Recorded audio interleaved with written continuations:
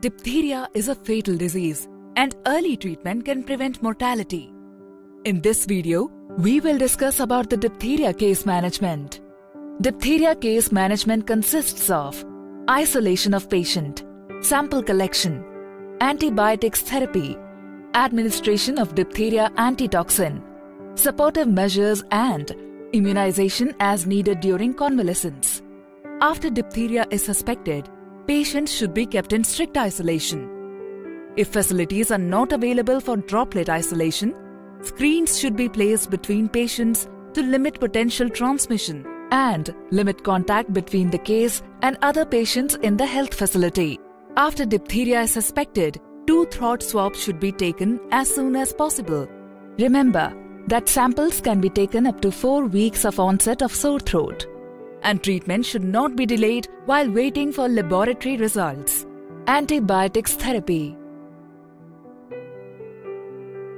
Antibiotics therapy is recommended in case management of diphtheria. Antibiotics have no impact on already established toxin-induced lesions, but limit further bacterial growth and the duration of chorine bacterial carriage that often persists even after clinical recovery. Patients who can swallow erythromycin 40 to 50 mg per kg body weight per day in 4 divided doses, maximum 2 gram per day, orally for 14 days, or azithromycin 10 to 12 mg per kg body weight once daily, maximum 500 mg per day, orally for 14 days. Patients who cannot swallow benzyl penicillin G 1 lakh IU per kg body weight per day in 4 divided doses, maximum 4 million IU per day, intramuscular or intravenous for 14 days, or erythromycin 40 to 50 mg per kg body weight per day in 4 divided doses, maximum 2 gram per day, intravenous for 14 days.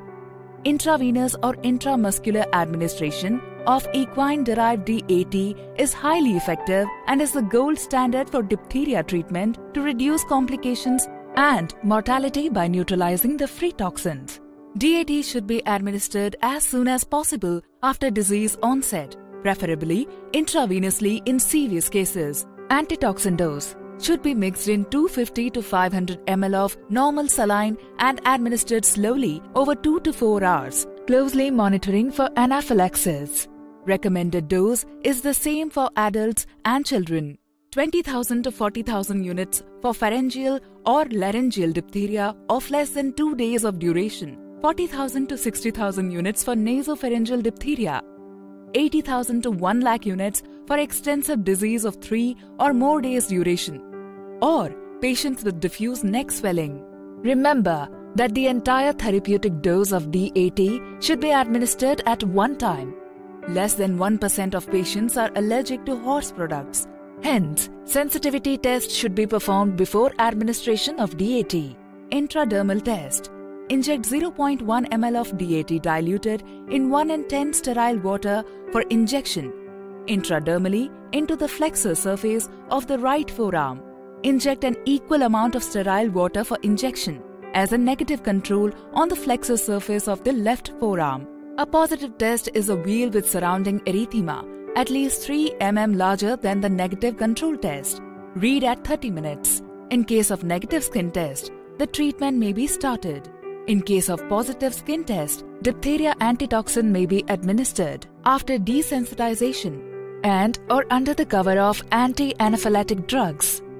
Supportive management of complications with particular attention to the airway and cardiac manifestations are an important part of case management.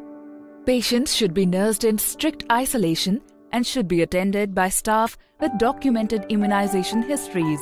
Protective immunity does not always develop after recovery from disease. Therefore, individuals recovering from diphtheria should complete the age-appropriate recommended course of diphtheria toxoid vaccination during convalescence. Early diagnosis and treatment of diphtheria cases can save lives.